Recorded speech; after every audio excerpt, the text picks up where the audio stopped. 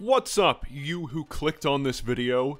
It is I, here to talk about video games. So, I like GTA. Those games are neat. GTA Vice City, San Andreas, and that one with the guy who can't talk, can't swim, but can take me on a nice dinner date, if he so chooses. I'm a fan of these here games. So, you would expect me to be one happy hopping lima bean when I heard rumors that Rockstar was going to be remastering all three of those games. Well, no.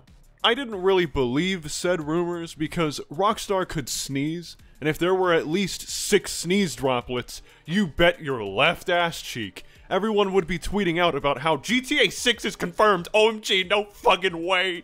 No, seriously. Look at this fertilized horseradish. People think this license plate from the GTA 5 expanded and enhanced trailer is hinting at GTA 6. Why? The license plate reads 6ISAL890. 6 is a late 90? Meaning GTA 6 is going to be set in the late 90s? No way! I'm serious, people will make GTA 6 theories out of anything. So, I didn't really buy these rumors that Rockstar was going to be doing remasters. It's not really their thing, at least it hasn't been in the past. So, I didn't really believe it. I even tweeted out that they weren't happening, which, unlike most people, when I tweet, I'm never wrong about anything. Then a trailer dropped. Oof! Turns out they were remastering all 3 games. Neat. My initial thoughts upon watching the trailer were, wow, the environments look great, but the character models look like inside-out trash cans. What the fuck did they do to Sweet's face? He looks like he sniffed a really nasty nuclear fart, which was probably his own. And Misty, she looks special.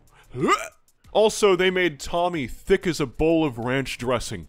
Don't know why I said that. Anyways, I was mildly excited, but a bit skeptical that these remasters would be good. The big red flag came out when I found out that Rockstar didn't make these. Some company they acquired called Grove Street Games, formerly named War Drum Studios, made it. These wieners were the same ones who made the Xbox 360 version of San Andreas, which was just the mobile port they made, crapped out onto the 360. And it was terrible. It was full of bugs and pretty much every aspect of the original was butchered. You can watch an entire 2-part series from Vadim M that goes all into how cucked, ducked, and sucked that version of San Andreas was. It was bad.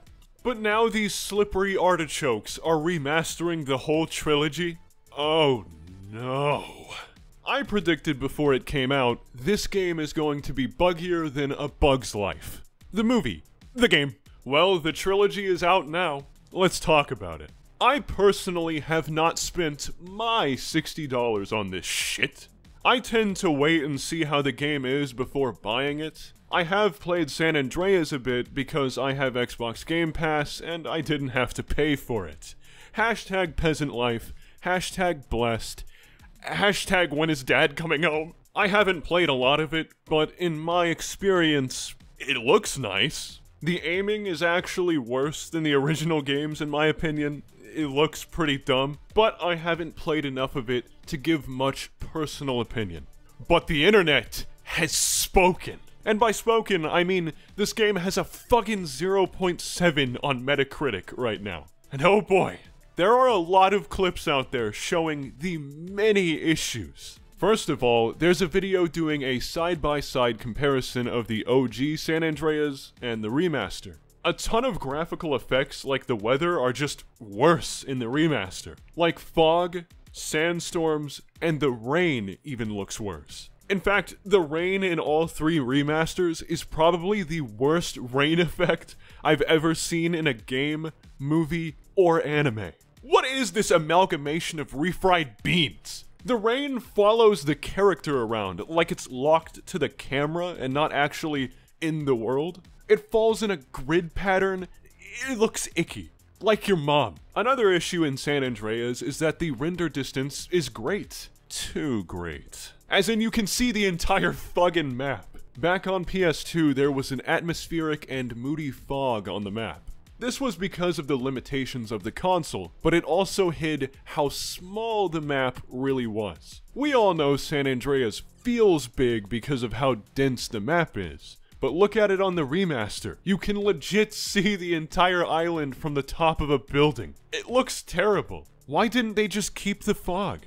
And again, going back to the character models, they just look like aborted tiger sharks. Some of them do look okay, like Claude. He looks like a Chad now.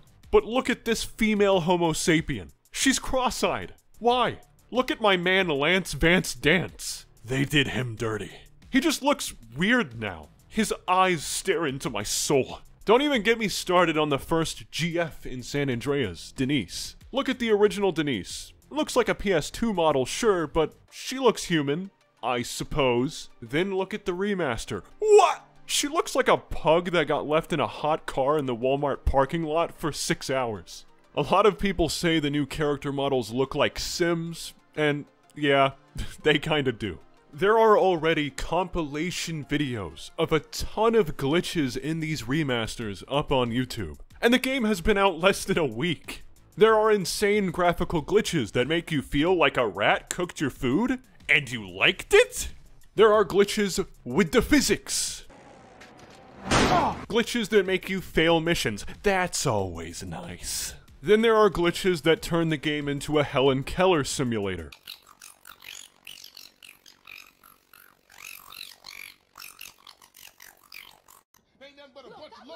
Glitches that make you fall through the map. Glitches that make you become the worst superhero of all time. Seaman. Or Captain Water, or whatever his goddamn name was. The game's got glitches! You get the point. There are an endless number of bugs being shown off from these games. I will now show you some in the background while I read you some interesting wombat facts. Did you know that wombats are marsupials? This means they have pouches for their babbies. Pretty quirky. Wombats can run at speeds of up to 40 kilometers per hour. Bet you can't do that, bitch. Wombats poop cubes. Why did I read that one? Did you know that during bushfires, wombat burrows are shelter for other animals? What the fuck is going on in these clips? Look, I already know what some of you fanboys are going to say. Wombat, I haven't had any glitches personally. Plus, they can easily patch these. The developer even said they're working on updates. That's fantastic. But the fact that the game is so glitchy, that entire compilations are being made already, and people are complaining that they are ruining the experience, that's an issue. These games are $60. Also, am I the only one who is sick and tired of games being released as a complete mess and being fixed later? It's laziness and greed. Rushing a game out half-assed and slapping a band-aid on months later. Speaking of greed, I really need to get into the main issue I wanted to talk about in this video.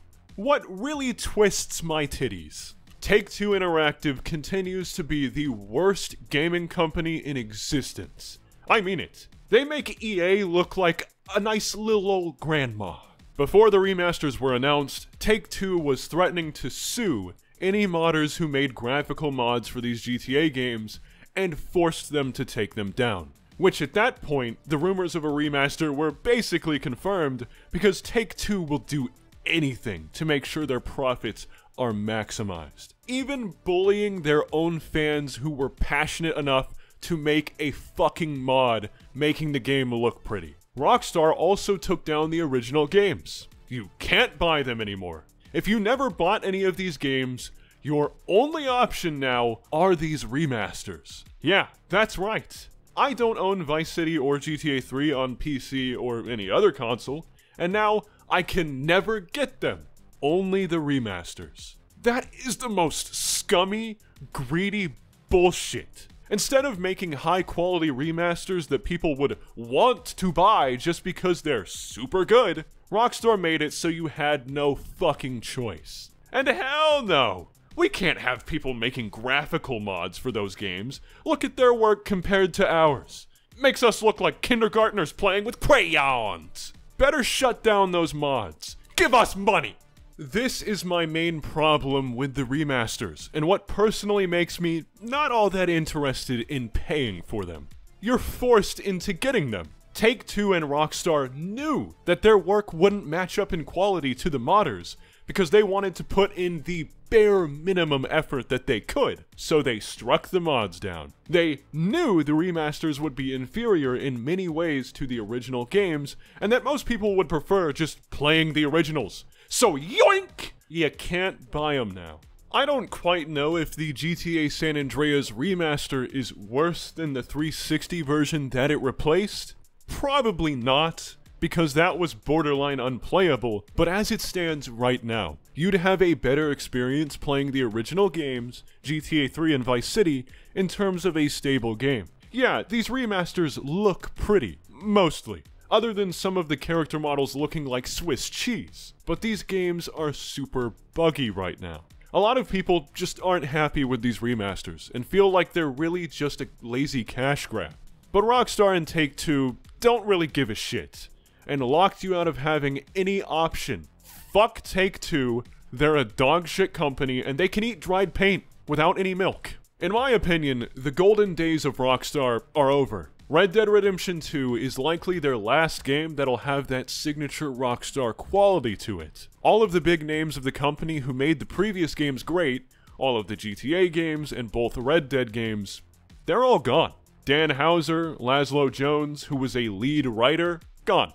And now they're releasing half-assed shit like this, and re-releasing GTA 5 for the millionth time. Seriously, a kid born when GTA 5 came out and was shitting their diapers is now 8 years old and is probably playing GTA Online now, as it's still being milked to this day for every penny it's worth. Just like EA and Bethesda, Rockstar know they are too big to fail at this point, and that people will buy whatever they put out. Like GTA 5, again, with a trailer showing you that nothing is different and it's the same game. 8-year-old little Timmy will still have his parents repurchase the game, and Rockstar knows this. They don't need to try anymore.